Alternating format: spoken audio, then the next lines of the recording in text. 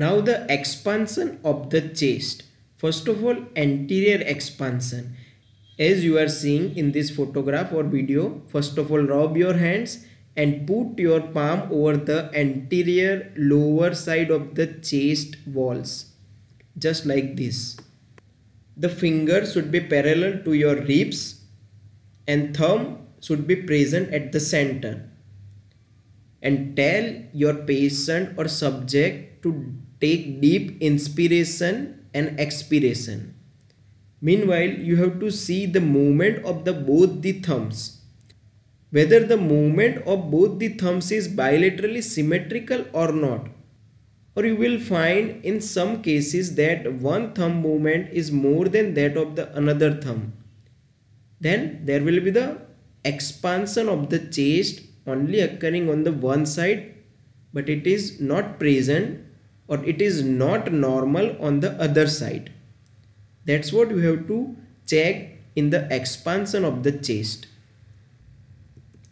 Expansion of the chest apical. And you have to do this expansion of the chest in a sitting position only.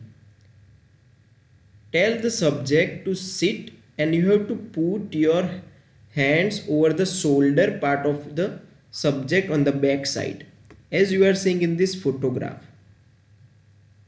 And tell your patient or subject to take deep inspiration and expiration. Meanwhile, you have to see whether the movement of the both thumb is same on the both side or not. Expansion of the chest on the posterior side.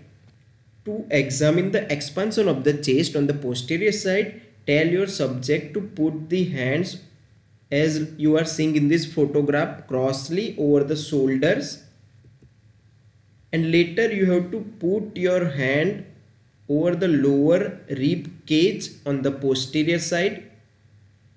Fingers should be parallel to the ribs and the thumb must be at the center. Meanwhile, the same thing you have to note whether both the thumb movement is bilaterally symmetrical or not. If you find that one thumb movement is more than that of the another thumb movement, that means the one side of the expansion of the chest is normal, but on the opposite side there will be or there isn't any normal expansion of the chest.